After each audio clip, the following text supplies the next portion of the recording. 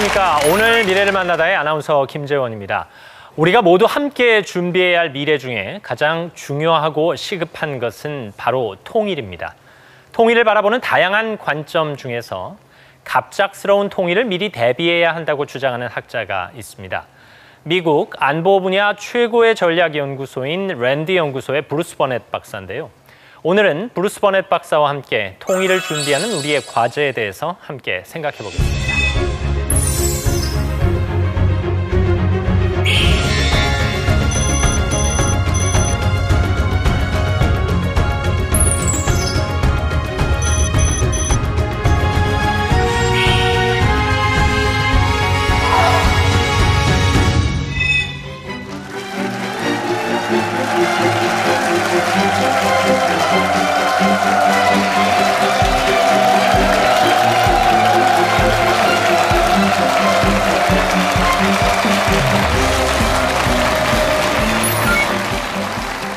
안녕하십니까. 오늘 이렇게 통일에 대해 말씀드릴 수 있어서 정말 기쁘게 생각합니다. 그런데 왜 미국인이 한반도 통일에 대해서 얘기를 하는지 궁금해하실 수 있을 것 같은데요. 일단 두 가지 이유가 있습니다. 첫 번째로 저는 한반도 통일 정책이 아직까지는 정답이 있다고 생각하지 않습니다. 따라서 더 치열한 정책적 고민이 필요합니다. 학문적 뒷받침 속에서 말이죠. 이런 논의에 지금까지 참여해왔고 앞으로도 참여하고 싶습니다. 두 번째 이유는 한국의 국가안보 체제가 한미 동맹에 기초하고 있기 때문입니다. 한반도가 통일이 되면은 그 비용이나 과제 등을 미국과 공동 부담하게 될 가능성이 높습니다. 그러려면 아무래도 미국과 한국의 대화가 필요할 텐데요.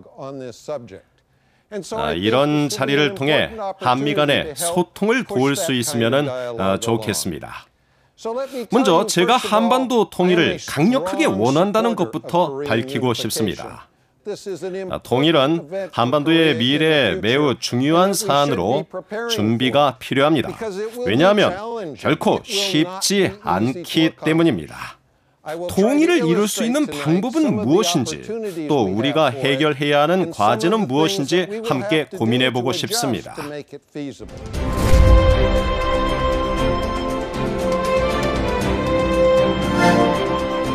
Yes.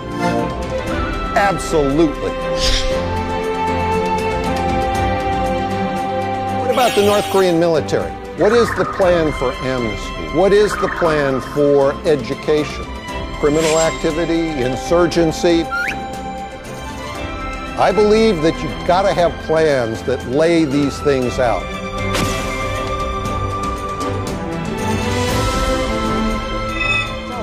오늘 논의할 내용은 이런 것들인데요. 일단 통일의 시나리오와 과제들, 특히 단기, 중기 과제에 대해서 말씀드리겠습니다. 그리고 어떻게 북한 고위층의 협력을 이끌어낼지 말씀드리겠습니다. 북한 고위층의 협조가 얼마나 중요하고 어떤 조치가 필요한지 말이죠.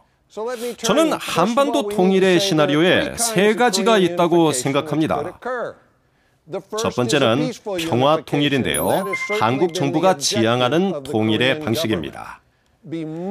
평화 통일을 이룬다면 많은 것이 훨씬 수월할 겁니다.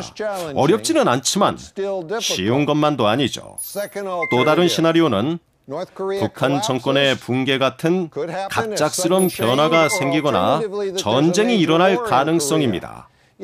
전쟁이 일어나 북한이 공격을 하게 되면 남한이 북한으로 들어가 다시 공격을 못하도록 막게 될 것이고요. 이것은 결국 통일을 가져오게 되는 것입니다.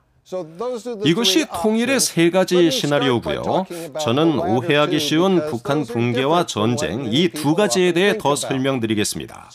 전쟁 시나리오부터 보실까요? 김정은이 어느 날 갑자기 오늘 전쟁하기 참 좋은 날이다. 분명 남한을 정복할 수 있다며 전쟁을 선포할 거라 생각하진 않습니다. 그렇게 하지는 않을 겁니다. 그럴 역량이 없다는 걸 본인도 알고 있을 겁니다. 하지만 어느 날 갑자기 북한군의 반란을 걱정해서 관심을 돌리기 위한 전쟁을 일으킬 수도 있다는 그런 생각이 듭니다. 다시 말해 남한을 정복할 가능성이 높아서가 아니라 평양에 총구를 겨눌 수가 있기 때문에 남한을 침공해 관심을 돌리려 할 수 있다는 것이죠. 만약 그럴 경우 이런 문제가 발생할 수 있습니다. 북한군이 한미연합군의 공고한 방위망에 막혀 서울 북부에서 되돌아와야 할 경우죠. 이럴 경우 다시 반대 방향으로 올라가 김정은이 우려하는 대로 정권을 무너뜨릴 수 있는 것이죠. 그렇기 때문에 남침이 성공적이려면 막힘없이 남쪽으로 내려올 수 있어야겠죠. 이 말은 전쟁 초부터 생화학이나 핵무기 등 강력한 무기들을 동원할 가능성이 높아진다는 것입니다. 물론 이런 일이 없어야겠지만은 가능할 수도 있습니다. 그렇다면 정권의 붕괴는요? 북한의 권력 계층을 보면 김정은이 제일 위에 있고요. 그 밑에 여러 계급이 존재합니다. 우려가 되는 점은 김정은이 그동안 북한 고위층을 자주 공격했다는 것입니다. 많은 사람들을 숙청했고 자신의 삼촌과 그 일가도 처형했죠. 그래서 북한 고위층들은 자신들의 안위와 미래에 대해 걱정이 많을 겁니다. 그리고 자신과 가족의 안전을 위해서는 김정은을 제거하는 것이 최선의 방법이라고 생각할 수도 있습니다. 그래서 김정은이 제거될 수가 있는데 그렇게 된다면 그 이후가 중요해집니다. 장성택의 예를 보면 중요한 사실을 알 수 있습니다. 김정은 체제 하에서 2인자일 경우 결국 사망 선고를 받은 것과 마찬가지라는 겁니다. 김정은은 힘있는 2인자를 두기를 원치 않죠. 그래서 2인자가 계속 바뀝니다. 많은 경우 숙청을 당합니다. 따라서 김정은이 제거됐을 경우에 1인자가 되지 않으면 안 된다고 생각할 수가 있습니다. 1인자가 아니면 큰일 난다고 생각하겠죠. 그래서 다양한 파벌 싸움으로 번질 수가 있고요. 파벌 싸움은 내전으로 번질 수 있습니다. 왜냐하면 내가 이기지 않으면 나와 가족이 숙청될 것이라는 걱정을 할 테니까요. 이런 경우에는 식량이 정말로 큰 문제가 됩니다. 이미 북한에서는 식량난이 아주 심각한데요. 따라서 이러한 상황에서는 사람들이 기아에 시달리는 재앙 수준의 사태가 발생할 수가 있겠고요. 많은 사람들이 죽을 수도 있습니다. 그렇게 된다면 남한에서는 이 전쟁을 멈추기 위해 개입할 필요성을 느낄 것이고 통일과 식량 공급도 생각할 것입니다. 이러한 상황이 발생했을 때 남한만 개입하진 않겠죠. 아마 중국도 개입할 것입니다. 중국은 난민 문제와 대량 살상 무기에 대해 많은 우려를 하고 있습니다. 더 자세한 것은 잠시 후에 말씀드리고요. 자, 보실까요? 흔히들 북한과 이라크의 인구가 비슷하다고 말합니다. 2003년도 미국이 이라크를 공격했을 때 신속하게 이라크 군을 진압했는데 북한이라고 못하겠느냐고 합니다. 그런데 북한의 인구는 이라크와 비슷할지 모르겠습니다만은 군 규모는 이라크 군의 3~4배 정도 됩니다. 그리고 북한군은 훨씬 더 목표의식이 뚜렷하고 훨씬 더 효율적으로 움직입니다. 뿐만 아니라 예비군 전력도 크고 대량 살상 무기를 보유하고 있습니다. 생화학 무기와 핵무기까지요. 그렇기 때문에 훨씬 더 상황이 어렵습니다. 사실 이라크의 경우도 쉽지 않았습니다. 2003년 공격 후에 이라크를 안정시키기 위해 얼마나 많은 노력을 쏟았습니까? 10년 넘게 노력했지만 여전히 안정을 이루지 못하고 있습니다. 정말 쉬운 일이 아닙니다. 그러면 어떻게 해결책을 찾을지 보겠습니다. 우리가 해결해야 할 장기적인 문제들이 있습니다. 국가를 재건하는 문제 같은 거죠. 북한의 기반 시설들을 구축하기 위해서는 엄청난 노력이 필요합니다. 중기적인 과제도 있죠. 북한 정부를 어떻게 운영할지, 사법 체계는 어떻게 할 것인지 하는 것들입니다. 그리고 단기적으로는 굉장히 민감한 사안들이 있습니다. 인도주의적인 지원과 북한군의 거치 문제 등에 대한 준비를 해야 합니다. 오늘은 표에 쓰여진 사안들에 대해 이야기하고 해결책도 제시하고자 합니다. 물론 해결책이 절대적인 것은 아니지만은 한국 정부 차원에서 미래를 내다보고 고려해 볼 만한 것들입니다. 북한에게 우리의 진정성을 인정받으려면 수년에서 수십 년은 걸릴 것이기 때문이죠. 자, 먼저 단기적인 과제들을 보시죠. 인도주의적 지원을 이야기해 보겠습니다. 북한은 매일 15,000톤의 곡물을 소비합니다. 쌀과 옥수수, 감자 등 많은 양을 말이죠. 하지만 수확량이 그렇게 많지 않습니다. 대외 원조에 의존하지 않고는 식량 공급이 어려운 상황이죠. 그런데 전쟁이 발생할 경우 그만큼 식량이 파기되거나 사재기로 식량 확보가 어려워지겠죠. 그 어떤 시나리오로 통일이 된다고 하더라도 극심한 식량 부족이 발생하게 될 텐데요. 이를 극복하려면 매일 일정량의 식량을 북한에 보낼 수 있는 준비가 돼 있어야만 합니다. 그런데 문제는 비무장지대의 도로 상태가 좋지 않다는 겁니다. 또한 국제구호단체들이 북으로 식량을 이송시킬 경우 모든 식량을 북한군에게 빼앗길 겁니다. 그들은 자기 이속을 차리려고 하겠죠. 따라서 이러한 원조는 군이 호송을 해야 합니다. 비무장지대를 건너면 바로 인근의 200만 명 정도에게 식량을 줄 수 있을 텐데요. 연안 지역에도 가야 합니다. 연안에 900만 명 정도가 살고 있고요. 1,200만 명이 살고 있는 중부 지역까지 도달할 수 있어야 합니다. 그러려면 비행기를 써야겠죠. 즉, 공수를 해야 합니다. 이만큼의 원조 물품을 매일 전달하기 위해서는 미국이 가진 모든 공군 병력의 4분의 1이나 반 정도의 규모가 필요합니다. 인도주의적 지원을 하려면 많은 자원이 필요합니다. 하지만 꼭 필요한 일이죠. 이런 준비가 되어 있지 않다면 북한 주민들에게 통일을 어떻게 제안하겠습니까? 네, 다음은 북한군에 대해서 알아볼까요? 북한군은 규모가 엄청납니다. 그래서 우리는 두 가지 문제를 풀어야 하는데요. 첫 번째는 북한군을 어떻게 해산시키고 무장 해제하느냐는 것이고, 두 번째는 북한군의 반란이나 범죄 행위를 어떻게 방지할 것인가입니다.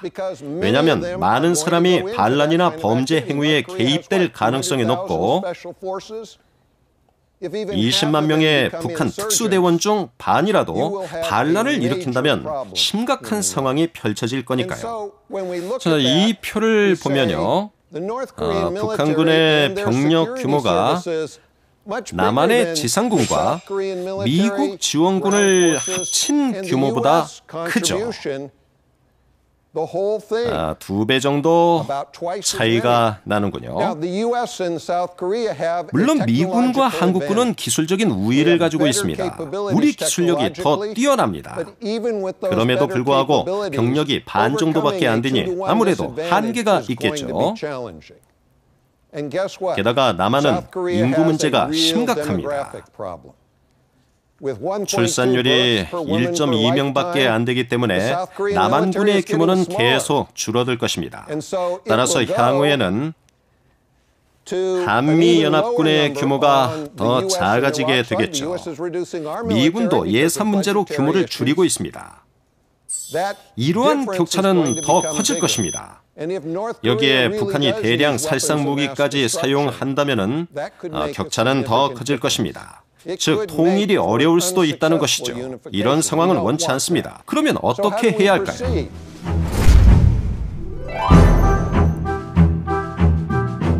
South and North Korea combined, a unified country, need 2 million in your military? So what about all those other soldiers? What do they do? How many nuclear weapons does North Korea have? Korea does not want to be the country known for providing weapons of mass destruction. What happens if China decides to come into North Korea? Thinking about is setting up a new North Korean government that would be subject to China. 북한군을 상대할 때 일반적으로 전문가들은 두 가지 방법을 제시합니다. 첫 번째는 군을 통합하는 것입니다. 200만 명의 군인이라 통일 한국에서 200만 명이나 되는 군인이 필요할까요? 하하, 글쎄요. 그리고 한국군이 북한군에게 지시를 받으려고 할까요? 그런 일은 없을 것 같습니다. 독일의 경우 통일 이후 3년을 보면 동독군의 2%만이 남은 것으로 집계됐습니다. 북한의 경우도 마찬가지일 수 있습니다. 그러면 나머지 군인들은 어떻게 해야 할까요? 두 번째 방법은 민간인으로 돌려보내는 것입니다. 즉, 무기를 반납하고 행운을 빌어요. 가서 일자리를 찾으세요라고 하는 겁니다. 하지만 통일 후에 이들이 어디서 일자리를 찾겠습니까? 일자리가 남아도는 것도 아니고요. 일자리를 못 구하면 무엇을 하며 살아야 할까요? 범죄 행위, 반란 행위가 걱정되고요. 무기를 뺏을 수는 있어도 현재 북한에 있는 10,000여 개의 지하시설이 문제입니다. 이곳에 무기 등이 있을 수도 있고요. 이 모든 것을 없애려면 오랜 시간이 걸리겠죠. 이렇게 실패할 가능성이 높을 경우 새로운 방법을 찾아야 할 텐데요. 그 해결책은 공공 서비스를 활용하는 것입니다. 북한군을 해제시키지 말고 일단 유지시키는 거죠. 이 군대에게 이의를 주는 겁니다. 예를 들어 500명 규모의 군대에게 도로 보수 같은 이의를 주는 겁니다. 3km가량의 도로에서 매일 일을 시키면서 급여도 주고 주택도 제공하고 식량도 제공하는 것입니다. 또 가족도 데려올 수 있게 하고요. 식량 부족이 심각한 북한에서는 상상할 수도 없는 일이죠. 이러한 일들을 우리가 해줄 수 있어야 합니다. 군인의 신분으로 공공 서비스에 종사한다면 이탈하지 않을 가능성이 높습니다. 이탈하면 군법에 회부되거든요. 그래서 범법자가 되는 것을 막을 수 있는 것입니다. 직업훈련도 시킬 수 있고요. 한 2년, 3년, 5년 정도 후에 일자리가 생길 때를 대비해서 준비를 할 수 있는 것이죠. 일자리를 구하는 동안 북한의 기반 시설을 복구하는 중요한 일을 맡게 되는 겁니다. 어차피 우리가 북한 내부까지 식량을 조달하려면 도로 정비가 필요하지 않습니까? 또 볼까요? 북한은 핵무기를 얼마나 갖고 있을까요? 작년 초 미국과 중국의 핵 전문가들이 모였습니다. 중국에선 북한은 이미 20개의 핵무기를 보유하고 있고 내년 말까지 40개로 늘 것이라고 추측했습니다. 2020년까지 예상해 보면은 80개의 핵무기를 보유하게 되는 건데요. 절대로 일어나선 안 될 일이죠. 그래서 이런 위협은 우리가 반드시 해결해야 합니다. 비핵화가 그만큼 중요한 것입니다. 미국 핵 전문가들의 의견은 좀 다양하게 나뉘었습니다. 2020년 20여 개에서 많게는 100개까지도 추측을 했습니다. 이 범위는 저희가 정확히 알 수는 없습니다. 왜냐하면 북한이 워낙 폐쇄적이기 때문이죠. 자, 그렇다면 후에 이런 무기들을 어떻게 회수해야 할까요? 7년 전에 한국의 국방부 장관이 국회에서 북한에 약 100여 개의 핵무기 시설이 있다고 말했습니다. 이 100개의 시설을 찾기 위해 군을 투입하려면 엄청난 규모의 병력이 필요할 텐데요. 또 생화학 무기 시설들도 찾아내야겠죠. 일단 시설을 찾아야 하고요. 전문가들까지 찾아내야 합니다. 북한에 한 15,000명 정도의 무기 전문가들이 있는데요. 이들이 제3국에 넘어가 테러리스트를 돕는 일을 막아야 합니다. 하지만 사실 우리는 그들이 누구인지 모르기 때문에 찾기가 힘들 겁니다. 핵 확산도 우려해야 합니다. 한국이 테러리스트들의 대량 살상무기 공급책이 돼서는 안 된다는 겁니다. 물론 북한이 그럴 수 있지만 통일이 된 후에 이런 책임은 남한이 지게 되겠죠. 그렇기 때문에 이런 활동들을 감시하는 것은 중요하겠습니다. 마지막으로 북한군의 반란에 대해 이야기해 볼까요? 우리는 북한에서 반란이 일어나는 것을 막아야 합니다. 제 생각에는 현재 남한의 22개 현역 사단이 북한을 안정화시킬 수 있을 것 같습니다. 하지만 10에서 15%의 확률로는 북한 정권이 갑자기 붕괴됐을 때 한국군이 북한을 통제하지 못할 가능성도 있습니다. 게다가 인구 감소로 병력도 축소될 것이고요. 동시에 북한을 안정화할 가능성도 낮아지는 것이죠. 자, 그렇다면 우리가 어떻게 해야 될까요? 미국 지원군을 늘릴 수도 있겠죠. 하지만 이미 미국은 최대한 지원을 할 계획을 갖고 있습니다. 그럼 다른 대안은 어떤 게 있을까요? 21개월의 복무 기간을 3년까지 연장하는 것도 생각할 수 있겠지만 정치적으로나 경제적으로 받아들이기 힘들다고 봅니다. 아니면 군인들에게 다양한 혜택을 제공할 수 있겠는데요. 미국의 일부 자원 입대자의 경우 10만 달러의 보너스를 지급합니다. 6년 복무에 대해서 말이죠. 만약에 그렇게 될 경우 국방 예산을 더 늘려야 됩니다. 또 반란군 진압을 위해 제3자의 개입을 생각할 수가 있습니다. 반란을 막을 수 없다면 현실로 받아들이고 해결을 해야 할 겁니다. 그럴 경우 발생할 제3자의 개입을 한번 보죠. 중국이 개입하기로 결정한다면 어떻게 될까요? 중국이 개입하고자 하는 이유는 얼마든지 있습니다. 한국은행이 몇 년 전에 이런 예측을 했는데요. 만약에 북한이 붕괴하게 될 경우 약 300만 명의 북한 주민들이 유입될 것이라고요. 당장은 아니더라도 시간을 두고서 말이죠. 북한 주민들의 인구 분포상 500만 명 정도가 중국으로 가고자 할 텐데요. 하지만 중국은 단 한 명도 받고 싶지 않아 합니다. 왜냐하면 중국과 북한의 접경 지역 대부분이 산업은 사양길에 있고 생산성이 떨어지는 지역이기 때문이죠. 경제적으로 볼 때 중국에서 가장 낙후된 곳이죠. 거기에 난민들이 유입되고 일자리도 구하지 못할 경우 불안정한 상태가 될 수 있고요. 따라서 중국은 완충지대를 형성시키고 싶어 할 겁니다.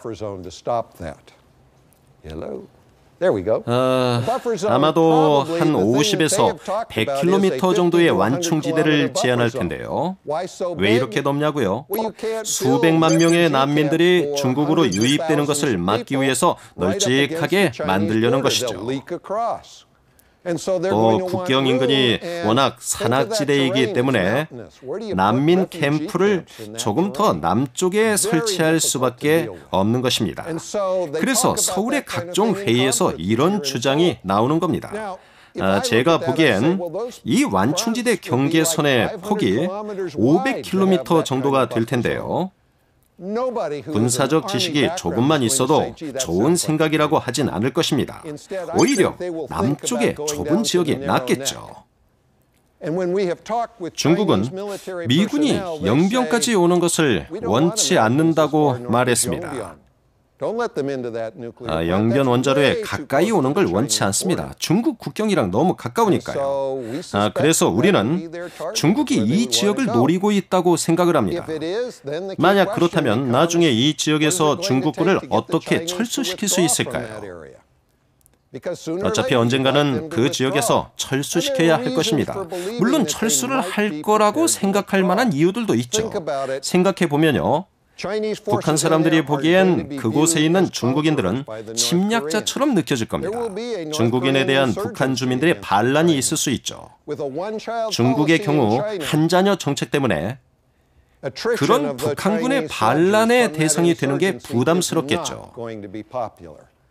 그래서 철수할 수도 있을 겁니다. 문제는 중국이 남포에서 원산까지 내려올 경우입니다. 새로운 북한 정부를 세울 생각으로 그 아래까지 내려가게 되면 이 정부는 중국의 예속을 받게 됩니다. 이건 우리가 원하는 일이 아니죠. 그래서 그 협소한 방위선이 내키지 않아도 최선일 수 있습니다.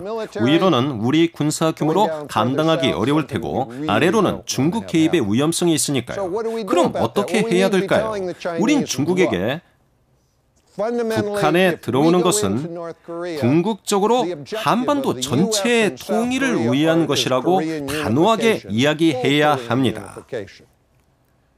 가장 중요한 문제는 중국이 북한에 머물지 않고 철수하게 하는 것입니다. 저는 이 문제가 가장 중요하다고 생각합니다. 중국과의 접경 지역에 한국 동포들이 많이 살고 있습니다. 압록강과 두만강을 넘어서 중국으로 넘어올까 봐 걱정하고 있는 것이죠. 중국은 이 문제에 굉장히 민감합니다. 그래서 한국이 그렇게 하지 않겠다는 약속을 받아내고자 할 것입니다. 또 남한이 북한을 안정화시켜 줄 것을 주장하겠죠. 마지막으로 중국은 자신들의 재산권도 주장할 겁니다. 중국은 북한에서 많은 것들을 사들였는데요. 북한은 노다지라는 말이 있는데 중국도 그 이익을 같이 원할 것입니다.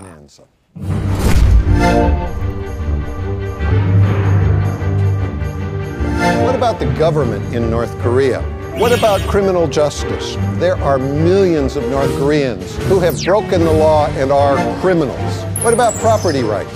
This is a really sticky issue. All right, what about the North Korean elites? Why would they ever support unification? If they don't believe that, you will never have a peaceful unification. 자, 그렇다면 중기적인 과제에 대해서 이야기해 보겠습니다. 북한 정부를 한번 볼까요? 이라크 상황과 비슷한 문제가 벌어질 텐데요. 이라크에 갔을 때 미국은 사담 후세인의 바트 당원들을 믿을 수 없기 때문에 제거해야 한다고 하며 5만에서 10만 명에 가까운 민간 공무원들을 퇴출시켰습니다. 그로 인해 정부는 수년간 제 기능을 전혀 발휘할 수 없었습니다.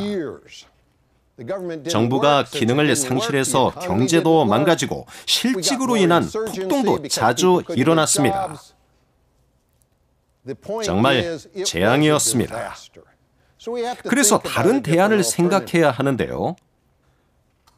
저는 북한 노동당 출신이 향후 한국 정부에서 활동하는 것을 좋게 보지는 않습니다. 하지만 어느 선까지는 허용을 해야 합니다.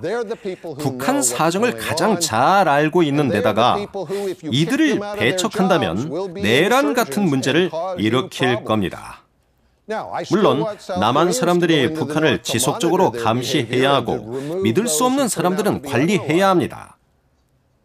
하지만 정부가 제 기능을 발휘하려면 북한 관료 중 상당수를 통일 정부로 수용해야 할 것입니다. 사법제도는 어떻게 해야 할까요? 남한의 법 기준으론 북한의 수만 명의 사람들은 이미 법을 위반한 범법자입니다. 왜 그럴까요? 많은 경우에 뇌물을 주고받았기 때문입니다. 북한에선 뇌물 수수 없인 사업을 할 수가 없습니다. 정부에서 일하더라도 1kg 쌀도 못 살 정도로 급여가 적다 보니 뇌물을 받을 수밖에 없습니다. 그렇지 않으면 굶어 죽거든요. 우린 이 문제를 어떻게 다뤄야 할까요? 한국에는 5만 명을 수용할 수 있는 교정시설이 있습니다. 법책에는 이 교도소 수용 인원에 맞게 설계되어 있고요. 수백만 명의 사람들을 수용할 수는 없습니다. 100년이나 200년이 지나면 모를까요? 상식적으로 힘든 일이죠. 그렇기 때문에 선별적인 사면 프로그램이 필요할 것입니다. 가령 사업가의 경우 뇌물을 받을 수밖에 없었던 상황을 인정하고 사면을 해주는 것이죠. 물론 정치범 수용소의 교도관들처럼 인권 침해를 한 사람들은 재판을 받고 공정한 법의 심판을 받아야겠죠. 그렇지만 어떤 형태든지 선별적인 사면 프로그램이 필요합니다. 어차피 수용도 못할 거고요. 북한 주민들에게 감옥에 가게 될 거라고 해보세요. 평화로운 통일은 어려워질 것입니다. 재산권은 어떨까요? 굉장히 까다로운 문제입니다. 왜냐하면 많은 소유주들이 2차 세계대전 이전부터 땅을 소유하고 있었기 때문이죠.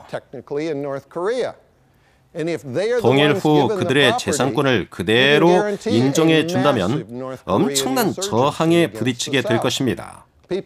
집이 없는 사람들이라도 집이 필요 없는 건 아니니까요. 그런 기회를 박탈당하게 하면 모두 불행해질 겁니다. 그렇다면 대안은 뭘까요?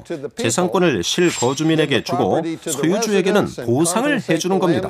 물론 비용은 미리 마련해야겠죠. 하지만 이렇게 한다고 해도 이 재산권을 온전히 인정받으려면 5년에서 10년 정도는 의무적으로 거주하게 해야 합니다. 난민들이 남쪽으로 내려와 남한 경제를 불안정하게 만드는 것을 방지하기 위해 그곳에 머물도록 당근을 주자는 겁니다. 5년에서 10년 정도 살던 지역에 거주하면 재산권을 인정해주고 그 지역을 떠나면 정부 소유가 되는 거죠. 재산권을 처리하는 가장 최악의 방법은 대책 없이 그저 두고 보는 것입니다. 그런 일이 독일에서 있었죠. 아직까지도 재산권에 대한 많은 법정 싸움이 진행 중입니다. 명심해야 할 점은 소유권에 대해 발빠르게 정리하지 않으면 그 재산은 사용되지도 않고 관리도 안 될 거란 겁니다. 그저 대책 없이 기다리면 안 되겠죠. 미리미리 계획을 수립해야 합니다. 자, 이번에는 북한의 고위층을 살펴볼까요? 애초에 이 사람들에게 좋은 감정을 가질 수는 없습니다. 나쁜 일을 많이 한 사람들이죠. 하지만 평화로운 통일을 위해선 이들의 협조가 필요합니다. 협조를 어떻게 얻죠? 먼저 북한 고위층이 통일에 대해 어떻게 생각하는지를 아는 것이 필요하겠죠. 이들은 총살당하거나 수감되는 상황, 지위나 혜택을 잃게 될 일 등을 걱정할 것이고 거리에서 굶어 죽지 않으면 다행이라고 생각할 것입니다. 정말 그런 걱정을 하고 있다면 통일에 대해서 절대로 찬성하지 않겠죠. 왜 이런 걱정을 하는 걸까요? 김정일이 전략적으로 촬영팀을 동독으로 보냈습니다. 통일 후 동독의 기득권층이 어떻게 됐는지 촬영을 한 것이죠. 그런데 실제로 보니 잘된 경우가 별로 없었습니다. 실제로 굶어 죽거나 수감되는 사람들이 있었다는 거죠. 김정일은 북한 고위층에게 이것을 보여주면서 이게 통일 후 당신들의 모습이다. 당신들은 끝장이다라고 말한 겁니다. 그래서 많은 사람들이 원치 않더라도 김정일을 지지한 것입니다. 그렇다면 평화로운 통일이 가능할까요? 고위층이 통일이 유리하다고 판단하면 가능할 것입니다. 어느 정도 저항이 없을 수야 없겠지만은 대체로 평화 통일의 성공 가능성이 높아지겠죠.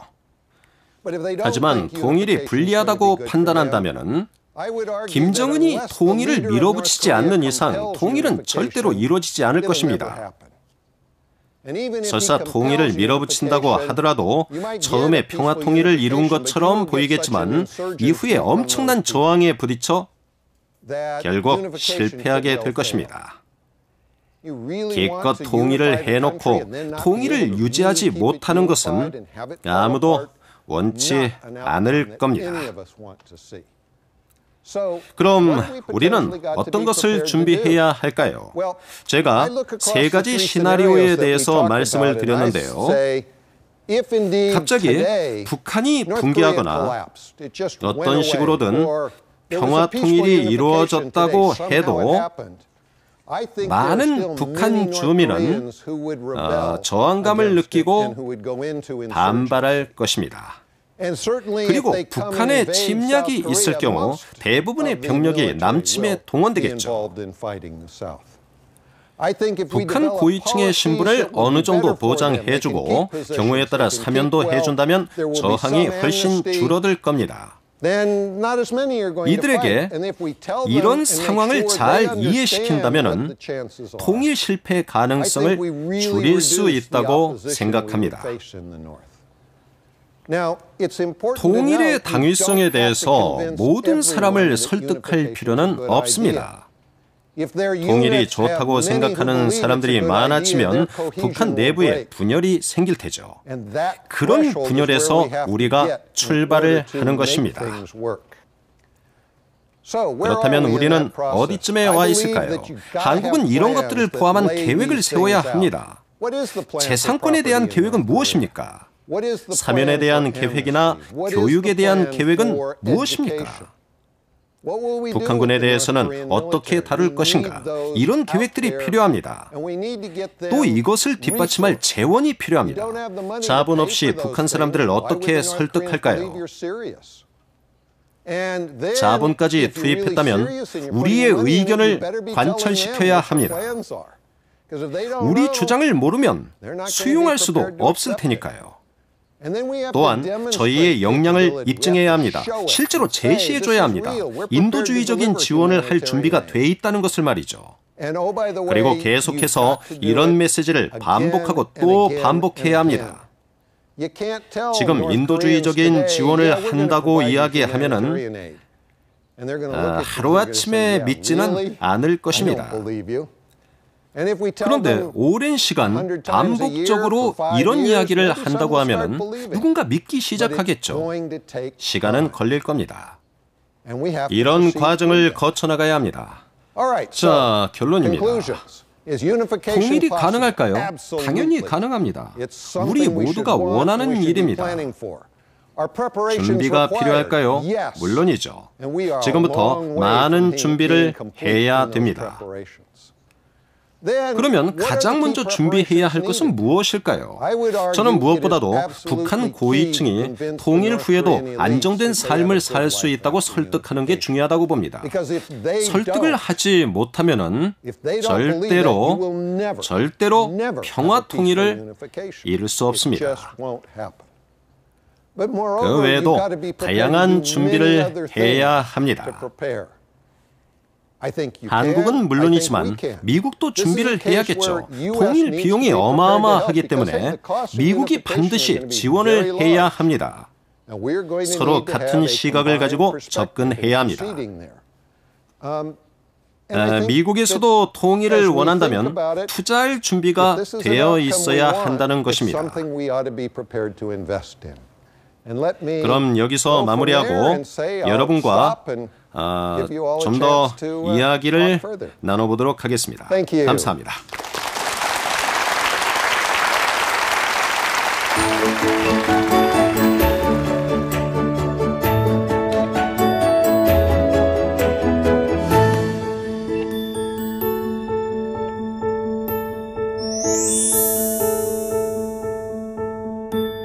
Okay, thank you. Thank you for being here with us today, Dr. Banat, and thank you for your lecture as well. While I was listening to your lecture, I was thinking that we don't have to worry about unification, but we need to prepare for it. Is that right? Yes, I think that's exactly right. This is something which we have no idea when it's going to happen. But as President Park is quoted as saying this summer, it could happen tomorrow. We don't know. And so we need to be prepared. Okay, only God knows it. Exactly. It's something you can't predict. 질문 받겠습니다. 어느 분부터 할까요? 네. Because of the geopolitical reasons, countries like China, Russia, Japan, and the United States are really interested in what's going on the Korean Peninsula. You explained that America, the U.S. wants Korean unification, but some people say that the U.S. pursues some status quo on the East Asia regions, rather than a dramatic change. So what is your opinion on that? And how can we create some favorable atmosphere in international societies for Korean unification? Thank you. Sure. Well, let me start off.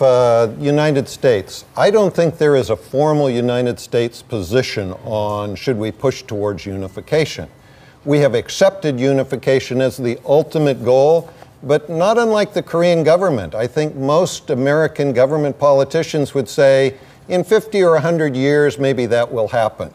I think that we may not have that long to wait, and so, but I'm very progressive on that compared to many in America. China doesn't want to see instability in the north. They worry about North Korean refugees and other things, and so their preference would be to have the status quo. But that's changing to some extent in China. We don't know how that's going to develop. And so even with China, a dialogue is going to be important to start developing attitudes.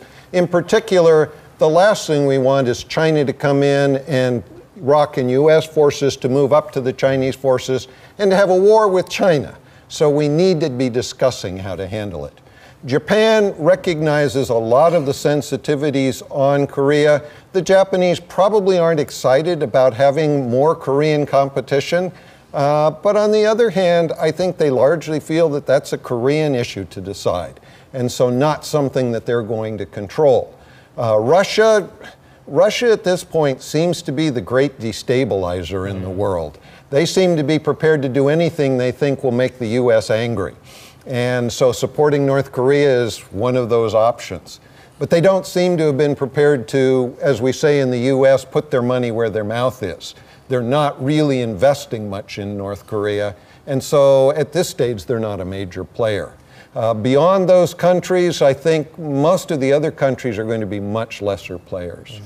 Okay, they are interesting neighbors actually. Yes. So what should we do for getting their strategic support? So I don't think the responsibility of unification is just up to us. No. Korean isn't going to want to have to pay for the entirety of unification in any case. This is something that would be a global good. Think about it even from Chinese perspective. The Chinese area just north of North Korea is one of the worst economic zones in all of China. It's what we call a Rust Belt. The industry was great 60 years ago, but is not now. If there were a vibrant economy in North Korea, China would get great advantages. And so we need to be convincing China to look not to next year, but 20 and 30 years from now, saying we need unification before that because you need it to help build China economically. 오케이. 또 다음 질문 받겠습니다. 어느 분이 하실까요? 네.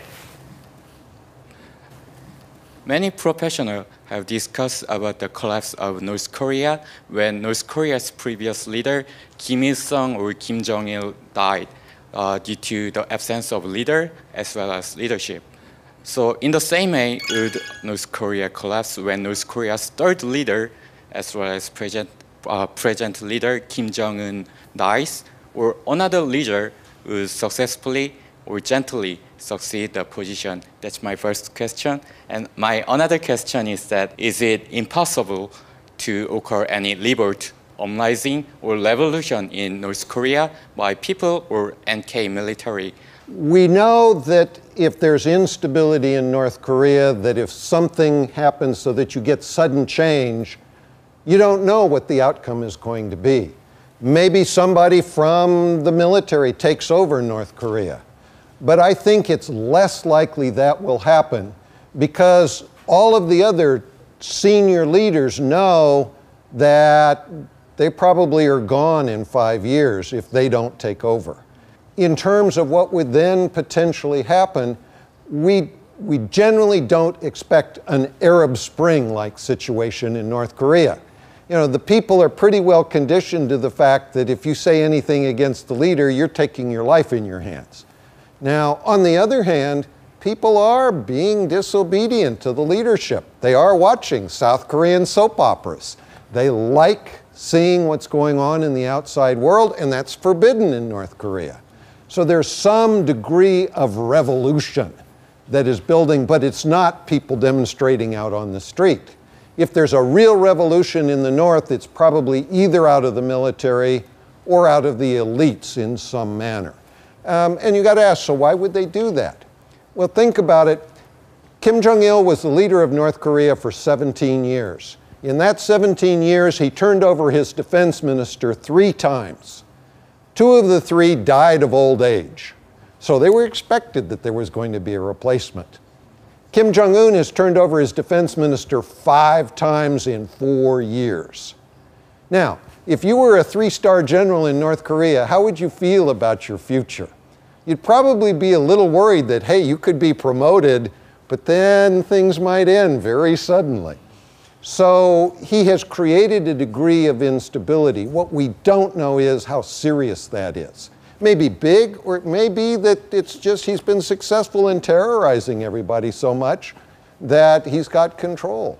We just don't know.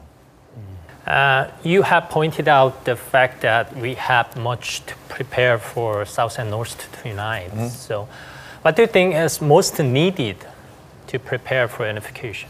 Well, I think the thing that's most needed now is a new vision. And the vision, I would argue, is we've got to be convinced that this is not bosses, slaves in unification.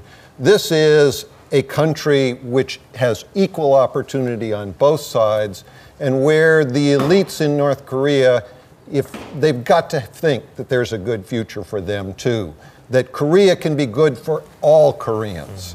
And I think that if that is driving the policy formulation and the strategies, that is the first major step that then leads you to a productive future in preparations. 또 다음 질문 받겠습니다. 어느 분이 하실까요? 네, 감사합니다. 이제 우리나라도 분단된 지 약 70여 년이 되었습니다. 분단된 이후에 남북한은 언어적으로, 문화적으로, 경제적으로 이질성을 굉장히 많이 심각해지고 있는데 이러한 심각한 이질적인 상황을 남한이 포용력을 가지고 북한을 어떻게 수용할 수 있는지 방안이 궁금하고 북한의 이질성을 극복하고 동질성을 회복하기 위해서 우리는 어떠한 노력을 해야 되는지 궁금합니다. These are important differences, and they will be challenging.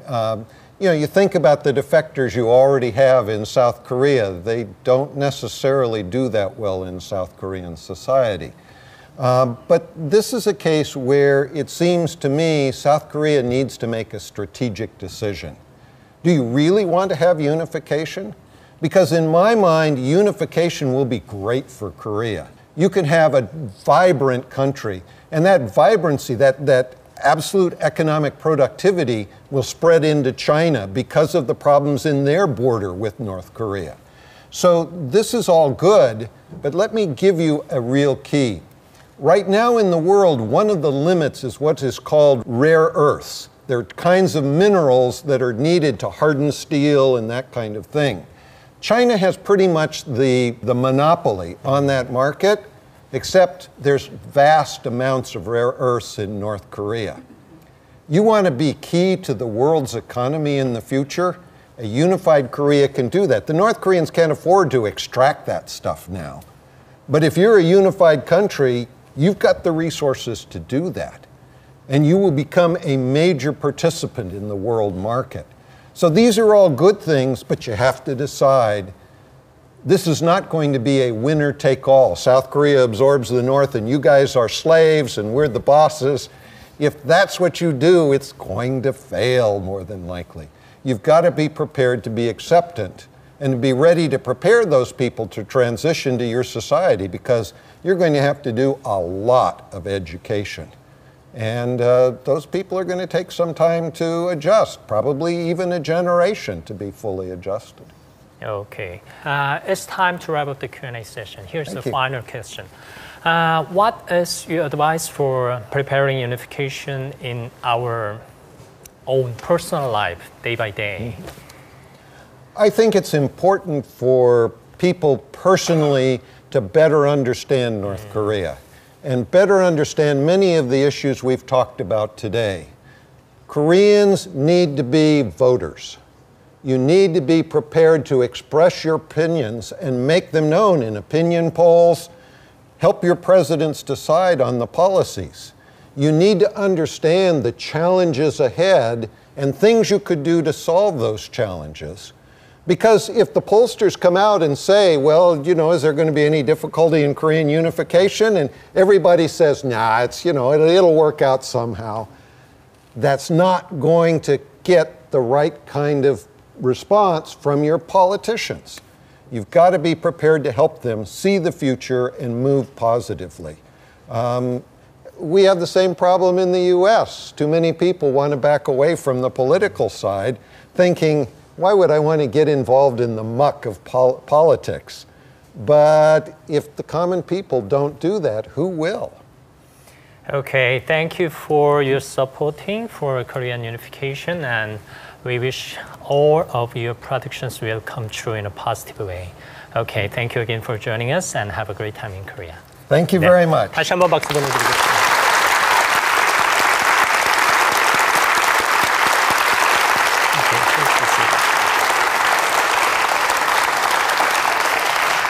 네, 감사합니다. 통일을 위한 씨앗을 뿌릴 최적기는 바로 오늘이다. 이 말이 계속 가슴에 남아 있습니다. 통일의 당위성을 뛰어넘어서 바로 지금이 보다 구체적이고 실천적인 기획들을 세워야 할 때가 아닌가 생각합니다. 오늘 미래를 만나다 함께해 주신 여러분 고맙습니다.